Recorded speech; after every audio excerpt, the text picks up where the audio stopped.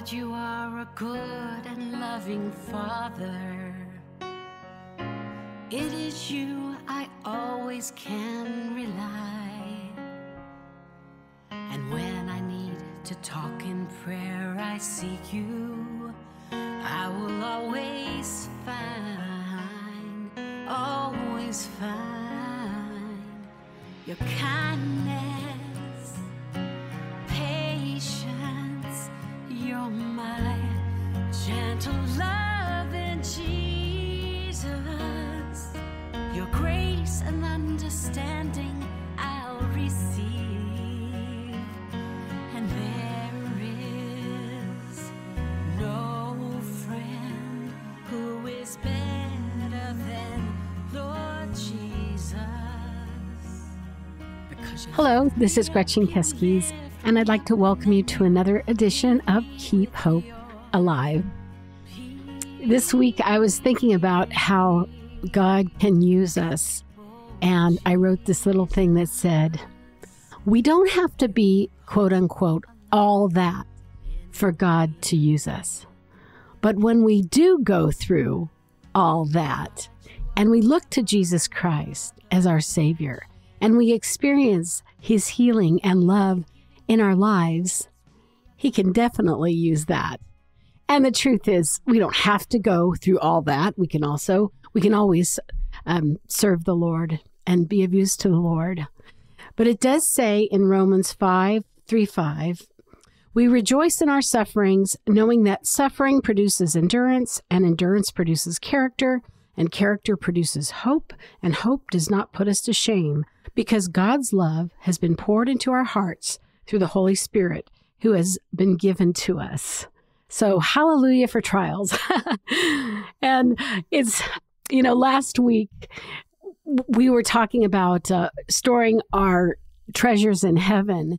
And I had a little heavenly check, so to speak, this week that really put that to the test in my life. And that is my computer crashed. And when this happened, my heart just kind of fell to the floor. I'm a writer. I have all my songs I've written, blogs, a beginning of a book, a lot of things. And at this time, I didn't know if it was backed up properly. And so I had this sense of, fear and loss and dread. And it made me stop and think about, am I storing my treasures in heaven, or am I storing them here on earth? What would happen if I really did lose all that, or lose precious photographs? Would I be okay? And the answer is yes, I would be okay, because at the end of this life, we all do lose. We will lose the things that are precious to us, whether it be, this life or our health or our looks. And that's when I just embraced Jesus, and I just said, thank you. I'm so thankful for your hope in my life and that assurance that at the end of this life, I am going to be with you for eternity. Well, today we're going to be talking about fear. President Franklin D. Roosevelt said, there is nothing to fear but fear itself. And that really is a very wise and profound statement, because the truth is, fear is extremely destructive. But if you look in our world today, our culture, our government, the media, it seems that we are continually being filled with fear. It's almost being promoted. And this can be really tough. And, my heart especially goes out to so many children right now.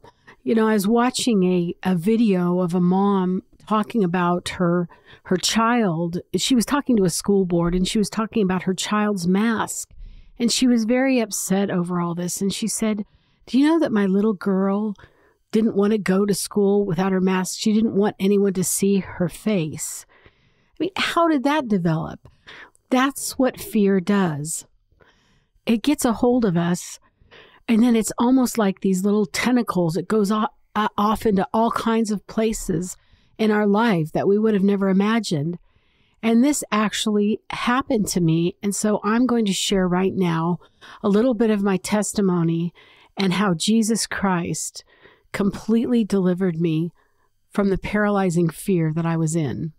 I'm not exactly sure why I ended up being in so much fear, which actually turned into some anxiety type disorders, but I think some of it was grounded in my childhood. You know, I speak about my father, who I love dearly. My father was an amazing, kind, loving man. He, as I said in my other podcast, he did write the book, I'm Okay, You're Okay. He was a wonderful military man. He was the chief psychiatrist of the whole Navy Department in Washington, D.C.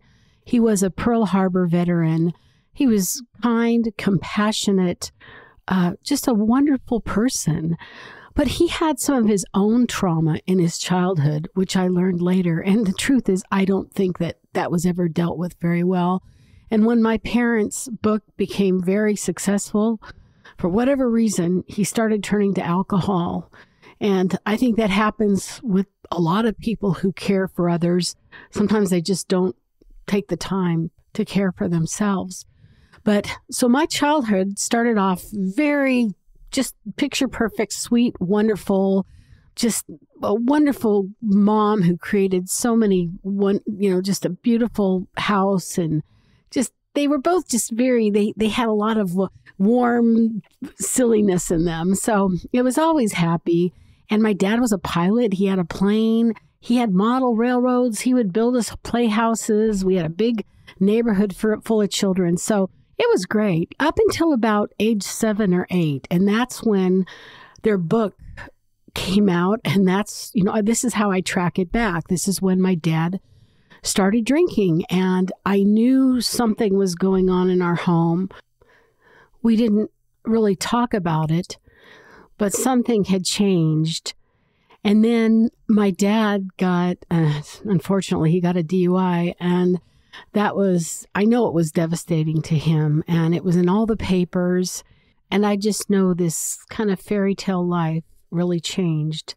And during this time, I started turning to food as a young girl. I would come home from school and just get something, sugary, sit in front of the TV and watch something funny. And laugh and just kind of get lost in that, because my life was becoming very painful. Because at school, I went to a private school. It wasn't a really big school, but they had seen the stories in the papers. So kids would tease me about that. And then I was gaining weight, and then I would get teased about that. And even some of the adults weren't very nice. And so my life was just becoming this big, feeling like I was swimming in this big bowl of shame and humiliation. And then some other things happened later on. I have such a long testimony that I won't go into everything right now. But when I hit puberty, I started becoming interested in boys. I lost all the weight. By this time, I think my parents' life had calmed down a little bit. I mean, they had just kind of carried on like everything was normal. This thing that happened with my dad, it was almost like we swept under the rug. Fortunately, I will say for my dad, he did accept Jesus Christ as his Lord and Savior. And towards the end of his life, he was definitely Spirit-filled. He loved church, and they stayed together for 40 years, and they had a wonderful marriage. So we did have a rough patch there. But Jesus Christ, as always, was our Savior. So, but back to the story, I lost the weight, and my sister showed horses, and we were around a lot of older men, and they just started, paying me attention. And I guess I sort of liked the attention because I had so much pain in school. And then some things happened that were inappropriate for a girl of, 13 years old. And I'll just leave it at that. But it wasn't right. I have 2 daughters, and I would be very mad if I caught older men treating them like I was treated. So anyway, around age 14 or 15, I left that world, and I just focused in on school And I was very popular. I got myself, I was a very attractive young girl, teenager, and I got a lot of attention from, boys. And I really was kind of fitting in with the popular group. But deep down, I had never dealt with the things that happened in my childhood, the things that happened in puberty, all these things. And now it's like I just wanted to be this new person. In many ways, I was. It was almost like that person didn't exist. It was like, just know me now. You don't need to know all that. And I don't exactly know why this happened, but around age 17, 18, I started just having these panic attacks. I'm kind of thinking it very well may started because I had all this shame and humiliation in my life that I'd never dealt with. And that really kind of was at the core of these panic attacks. I would be afraid I was going to do something that would be embarrassing, or that I would bring some kind of a shame on my family, like do something really stupid and outrageous. And these fears would just be growing in me. And we all know that fear is the tool of the enemy. And I had that confirmed this week. In doing some of my studying to do this podcast, I had looked at the testimony of this former Satan worshiper who was now a Christian. And he confirmed what I always thought, that definitely fear is Satan's tool, because that is how he can totally destroy a life. And that's what was happening to me, because the fear, it just seemed to grow, and the fear would paralyze me. And before you know it, I became afraid of the fear. And I think that's what a lot of neurotic or anxiety disorders are. You become so paralyzed and afraid of the fear. And so I would start doing these comforting, I guess, at first rituals of, if I was afraid I was going to burn the house down, I would check the stove before I went out. But then I'd be getting in my car, and all of a sudden it'd be like, wait, did I really check it? And I would allow myself to go back again. And then that kept happening. I didn't know what was happening, but I kept giving into the fear and going, oh, I'll go check again. And before you know it, I was doubting my own mind. And this became extremely paralyzing in my life. I didn't know what was going on with me, but my life became a life of bondage. I was imprisoned by panic attacks, the fear of panic attacks, and then this obsessive compulsive disorder. I got to where I would be driving the car, and all of a sudden I would think, what if I hit somebody in the road? I better go back and check. And it sounds so crazy, but that's what fear does. And it's one of the reasons I have such a concern with what is going on today with kids. We talk so much about the physical illnesses, but people have no idea. When you get trapped in a mental illness, when you get trapped in that kind of paralyzing, deep, dark fear, you can't enjoy life anymore. There used to be this song. It was by the group Loggins and Messina, and I used to lay in my parents' pool and sing it in my head. It said, all I need is some peace of mind. It went like that. Give me some peace of mind. And I used to sing that again and again because that's what I wanted. I didn't have peace, and I was suffering a lot. It was a torturous life. You stop enjoying anything. And I literally became very depressed, and I never laughed. And, I would go up in my parents' library, and I would look at all their books. They had a huge library, and they had they had all kinds of books, but I would pick up every book, different self-help books. And even one time I looked in my dad's psychiatric journal because I was trying to figure out what was wrong with me. I was so afraid that I didn't even want to talk to my parents about it because I was afraid they would put me away or something. I didn't know what was wrong. I thought I was going nuts. And so I read my dad's psychiatric journal, and after reading the symptoms that I had, it seemed to point to this obsessive compulsive disorder. But in a way, reading it made me scared too, because then it said, oh, it can do this or you can do that. And all of a sudden, all these new fears started coming into my mind.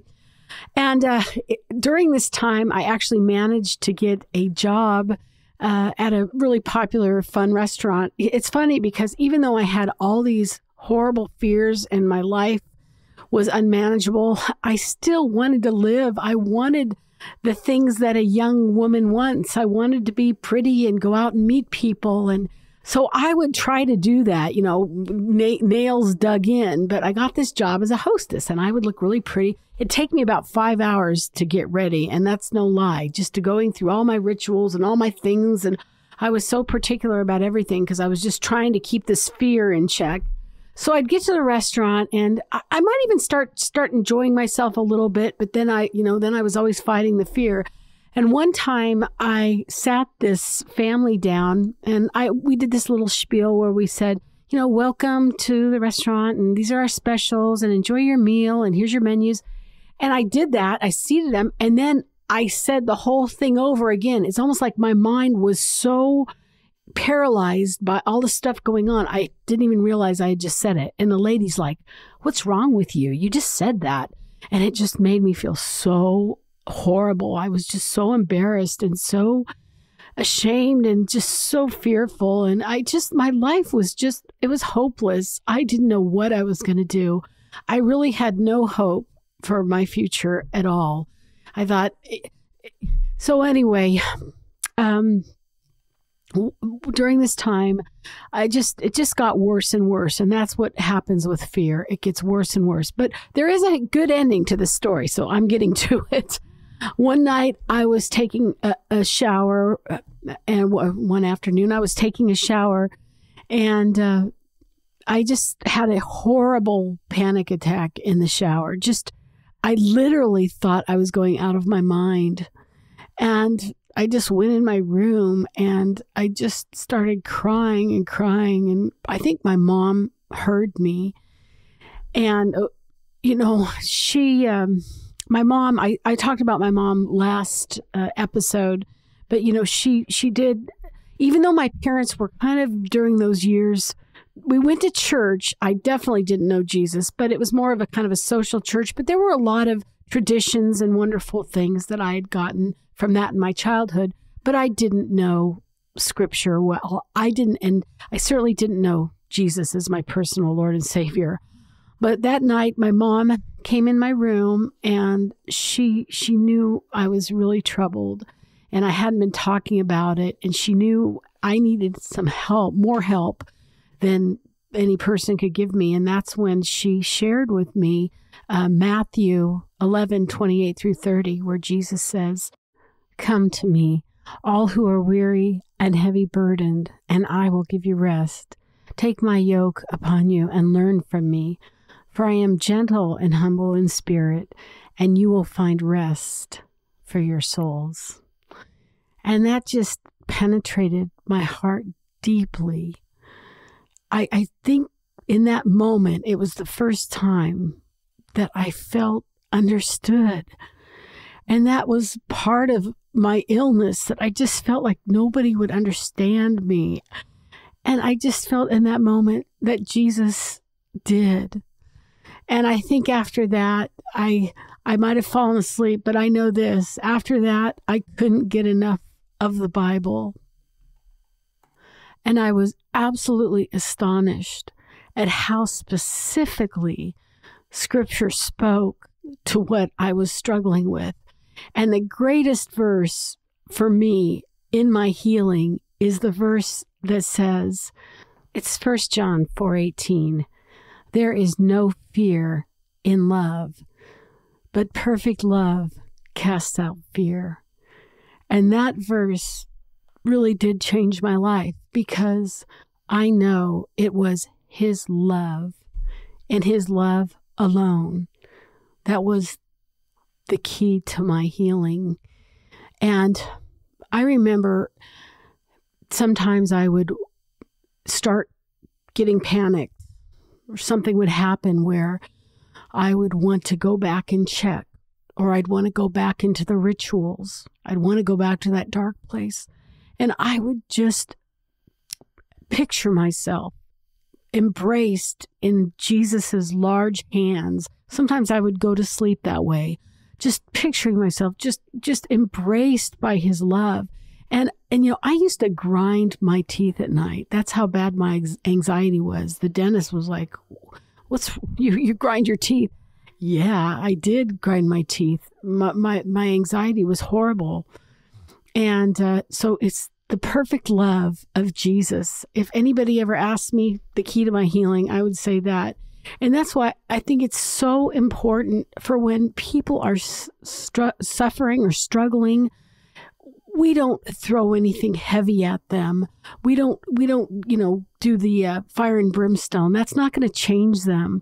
It's the love and grace of Jesus, because that's where the changing begins. It's not the other way around. I mean, that time can come where we understand the full word of God, but his love is just beautiful. And I actually wrote a song about it. It's called Your Perfect Love. And it goes, you may search the world over, but you'll never find a love so perfect as found in Jesus Christ. One embrace of it will ease and heal a troubled mind, lift up your burdens, bring comfort all the time. There's only one source of perfection that brings salvation and redemption. Your perfect love is the remedy. It takes the fear away completely. Your perfect love, so unbelievable, it does the impossible. Your perfect love. And I thank Jesus for his perfect love and also his perfect word. There are so many scriptures in the Bible that I just could not believe spoke to me so powerfully. Another one of those is in 2 Timothy 1:7. For God has not given us a spirit of fear, but of power and of love and of a sound mind. That one really spoke to me, and I just held on to that so dearly. Or Philippians 4:6. Don't be anxious in anything, but with everything, through prayer and supplication with thanksgiving, make your requests known to God, and the peace of God, which passes all understanding, will dwell in your hearts and minds in Christ Jesus. Yes, he did give me back that peace that I longed for. And I will tell you that the peace I received is the greatest gift ever.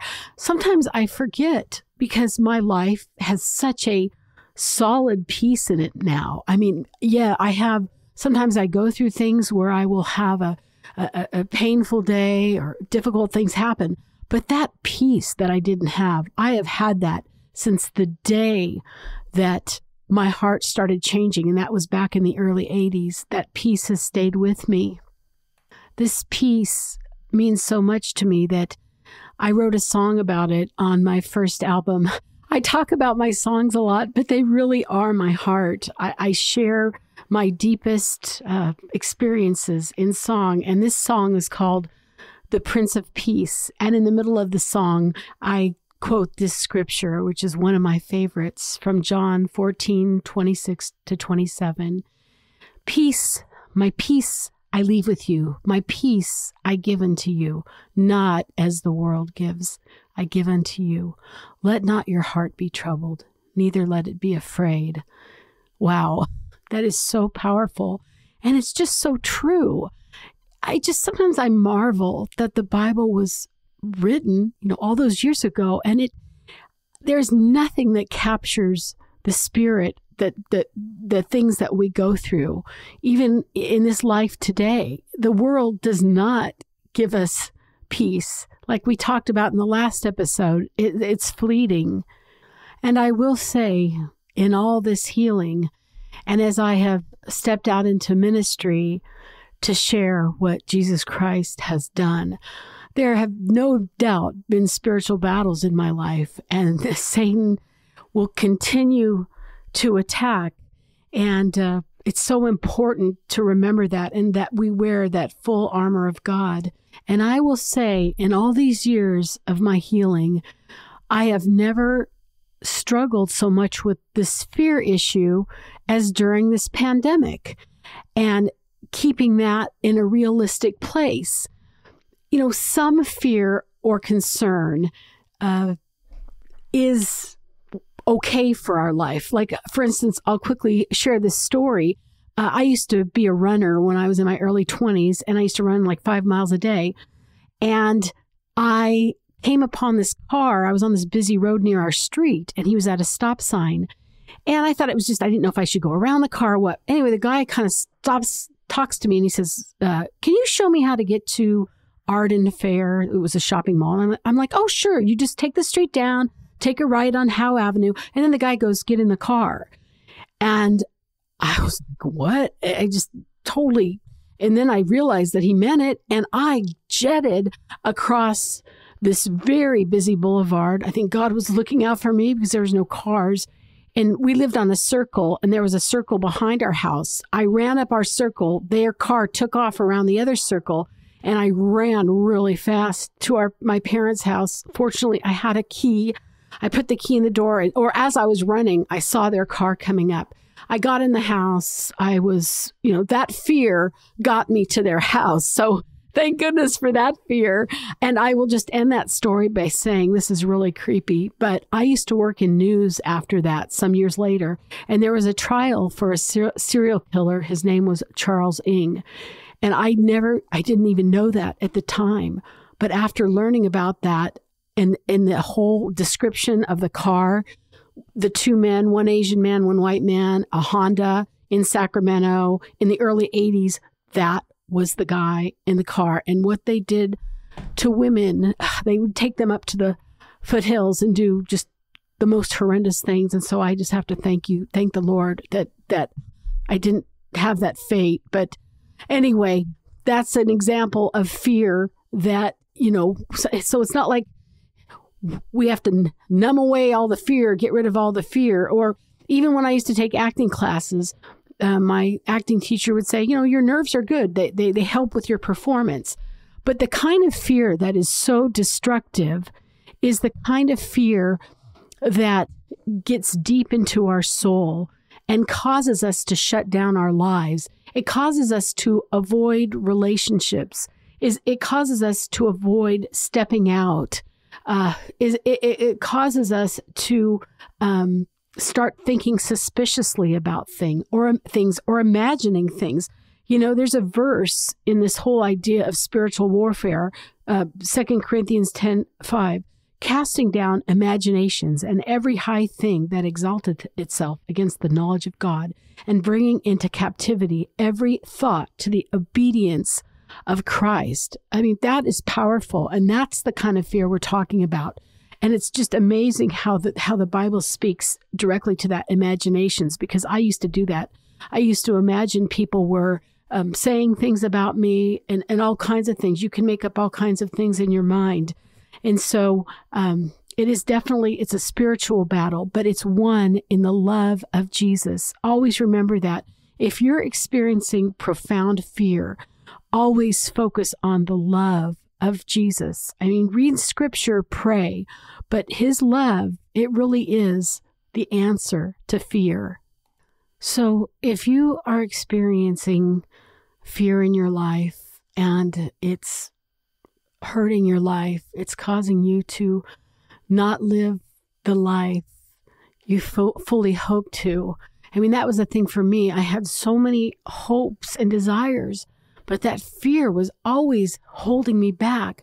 And that's what the enemy of God wants for us. He doesn't want us to live that abundant life. He doesn't want us to go forward. And, I can get very sad about my young life because there were many, many years that I was just paralyzed in fear, and I could have been doing so many things. But I have seen God restore my life, and that's what he promises to do, and that's what he will do for you. But if you're at a place where you're uncertain, I mean, definitely there's nothing wrong with seeking counseling. I mean, I'm thankful that my counseling came in the Word of God, even though I lived with a psychiatrist. But there's, people definitely can give help. And there are even medications. But I will say this, I didn't ever take any medication. And I'm not against that. I would never say, don't do that. That's definitely between you and your doctor. But in my case, my healing was complete. I mean, as far as that paralyzing fear and the anxiety disorders that I had, I mean, sure, through my many years of a Christian walk, I've had ups and downs, but I went from a life that was totally paralyzed, locked in the house, to one where I've traveled all over by myself, going live on television, singing in front of hundreds of people, doing all kinds of things I would have never dreamed of before. And I just love sharing. I just love giving God the glory for what he's done, because he's allowed me to really enjoy my life. And to be honest, the only time I don't enjoy my life, my only regrets since I became a Christian, are when I haven't trusted God. And sometimes those are very painful times, but I have to remember that God promises to restore those times, and I'm holding on to that promise. So I'll just tell you, if you are suffering or struggling with fear or, anxiety or worry, and you want to be free from that bondage, it really does start with the love of Jesus Christ. Knowing his word, get into the word, surrender your life to him. Talk to someone in ministry, a pastor, but there's no one I trust more than Jesus Christ. He knows me. He loves me. He loves you, and he has an amazing life for you. So wherever you are in life, I know that there's hope for you if you are experiencing these kind of paralyzing fears. And that's found in the love of Jesus Christ. So I'll leave it here today, and I will just end with this scripture in John 16:33. I, Jesus, have told you these things so that in me you may have peace. In this world you will have trouble, but take heart. I have overcome the world. Thank you so much, and God bless you. Jesus, you keep hope alive in